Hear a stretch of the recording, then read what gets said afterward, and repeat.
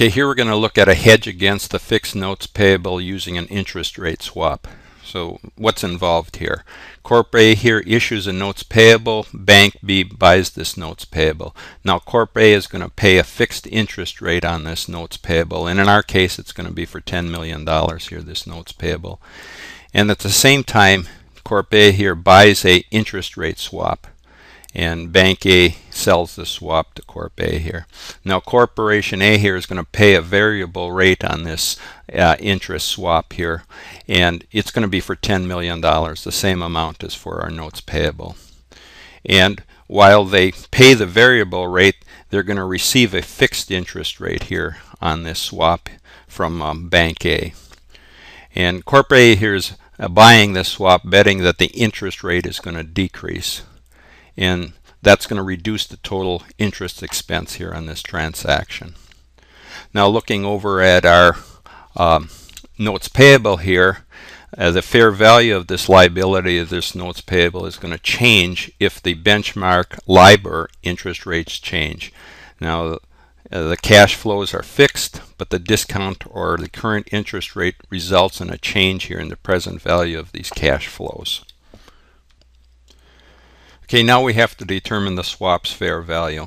And for our example here, we have semi-annual interest payments. The start date is 1/1, and then the contract is settled on 6/30 of X2 the next year. So the swap's fair value here, that's based on the present value of the change in interest rates between periods times the $10 million in this example for whatever time is remaining from the period here that we're looking at until the contract is settled. So looking at our 6/30 period here, we had a 7% interest rate on 1/1, and then it was 6.8% on 6/30. So take the difference of those two rates times the $10 million for the 12 months that's remaining here, 6/30 until the contract is settled on 6/30 of the next year here, and that present value here would be $18,706. Looking at the next period here, 12/31, again we just take the difference here between our interest rates of 6.8 minus 6.7 times the $10 million, and then there are 6 months remaining in this contract here from 12/31 to 6/30, and then its present value here is $9,675. And then we have to determine the change in fair value between periods here. So for the first period here at the start date, there is no value, a fair value on this contract here, it's 0. Then looking at our next period here of June 30th, we would take the $18,706 here and compare it with the 0 amount here on 1/1, and then the change in fair value is $18,706. Then looking at our 12/31 period here, the change in fair value would be the $18,706 here minus the $9,675, and then we have a change in fair value here of $9,031. So it went down here by $9,031. Okay, now looking at our notes payable, we have to revalue our notes payable or adjust it for the change here in interest rates as well. Now I'm going to go under the assumption here that our notes payable fair value equals the swap's fair value. And the notes payable fair value would be based on the present value of the notes payable interest payment plus the notes payable principal amount for that period. Now to record this interest rate swap on our balance sheet and on our income statement. On the balance sheet, we'd have set up here our notes payable as a liabilities account here, and then on the asset side we'd have our swap contract and also our cash transactions. And then over on our income statement, or as part of our net income, we'd have an account here for any gain or loss on the swap, and then also an account for any gain or loss on the notes payable, and then we have also our interest expense that we recognized here. Okay, first looking at our swaps contract. This is where we record the change in fair value of the swaps contract. So starting out with our first period here of June 30th or 6/30, we had an increase here in $18,706 here in this contract, and then for the next periods that we had a reduction here in the change in value. So at the end of the period here, it was written down to a zero value for the contract here, where we started out with an $18,706 increase in the contract, and then at the end of the contract it had an $18,706 reduction here. And then over on our income side here, we would record a gain or loss on this swaps contract. So it had an initial gain here of $18,706, and then it was reduced here by the change in value of that swaps contract. So at the end of the period here, the increase here was reduced here by the reduction here to a zero value here at the end of the contract. Okay, looking at our notes payable, we would increase it here when we took out this note here for $10 million, and then we'd also increase our cash account for that amount.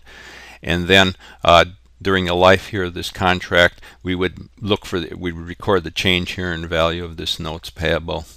And the change in value of this notes payable balances with the change in value here for the swap. And then at the end of the contract, we would pay off this notes payable. We'd reduce our notes payable here by $10 million, and then we'd credit or reduce our cash by that $10 million. And then we'd also have to recognize any gain or loss over here on the notes payable. So we started out here with a loss of $18,706, and then we recognized here a gain on this notes payable for these during the period of this contract, until we recognize here a total gain. Total gain and loss here was offset on our notes payable for the contract here, and that also is offset with any gain or loss here on our swaps contract. So if we had in this case we had a gain here in our notes payable of $18,706, and then we had a offsetting amount here of a loss on the swap contract of $18,706. Okay, looking at our interest expense, this is what these swaps contracts are all about. So looking at our notes payable, we've been paying that 7% fixed rate of interest times a $10 million note, and that would be for 3 semi-annual payments here of $350,000 each.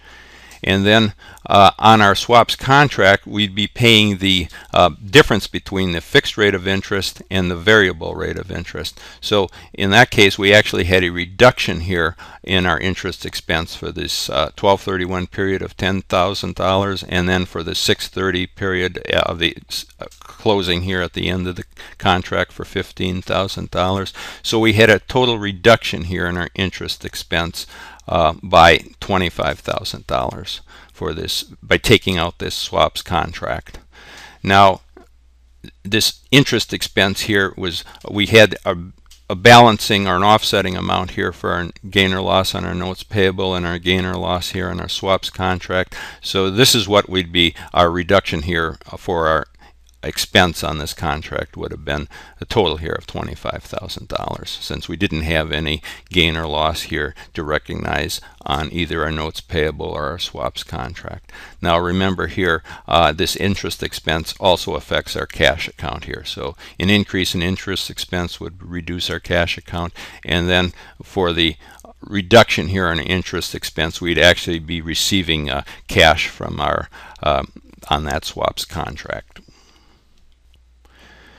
Okay, in summary, any gain or loss here in our notes payable and our swaps contract offset each other. So what we have left it with is our interest expense here. And where we had a variable rate that was less than the fixed rate, we had a reduction here in our interest expense. And if we had a variable rate that was greater than the fixed rate, we would have an increase here in our interest expense.